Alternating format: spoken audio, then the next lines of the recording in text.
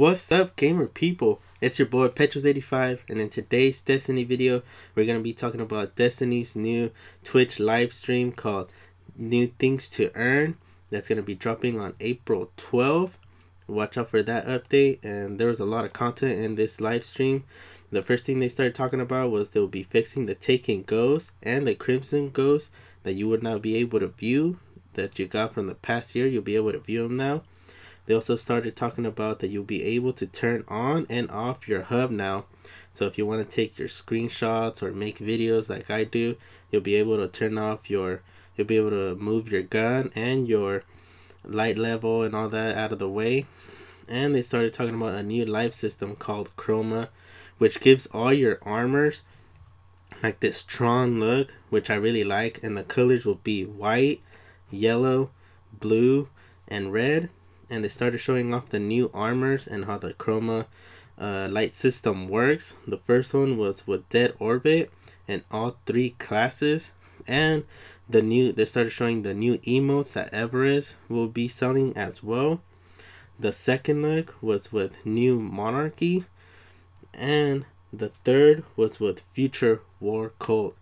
The things that I got out of it is also the emotes that are coming out. I really like the Karate Kid one and the Mind Blown one. But the ones that we were really looking for is the next 2 armors that they showed, which were the Taken armor for all 3 classes and how they look. But they did know that you would not be able to get the Jitter emote until you unlock all 1 set of armor.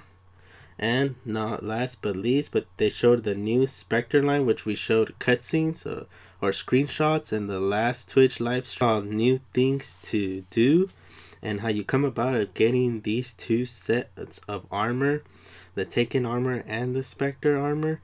You'll be able to get them from your Postmaster, the level 41 Prison of Elders, and the level 42 challenge mode.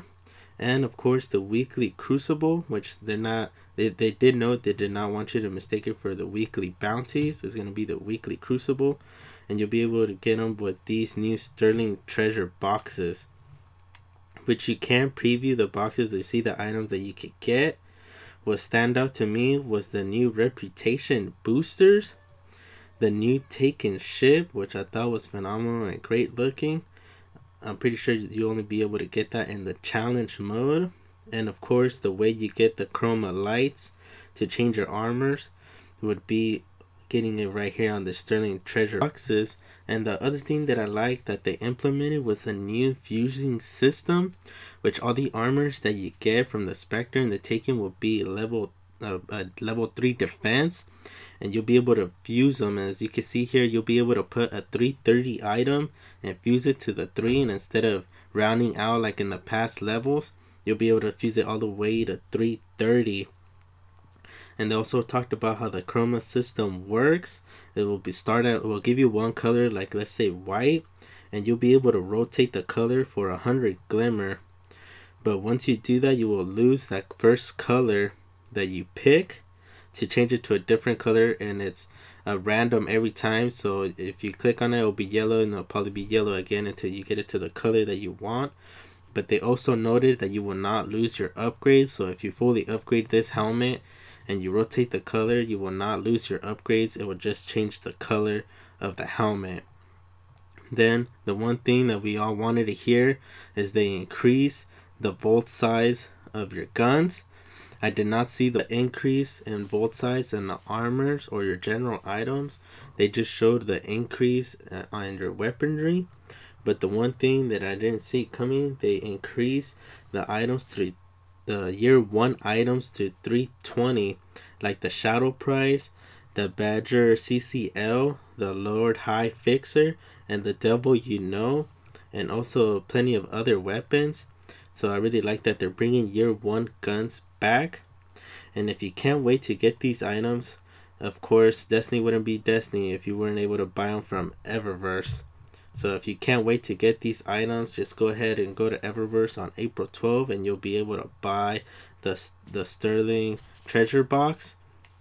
But the one thing that really got me excited about this whole thing is you'll be able to add the chrome light system to your weapons.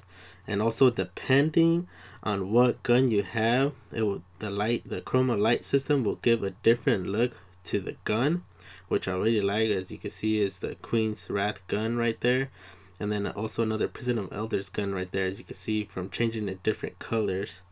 And the other thing that I like, for all you sword fans, there will be a new Taken Void sword, a new Taken Ghost that you can only get in the Prison of Elders challenge mode, and a new Sparrow.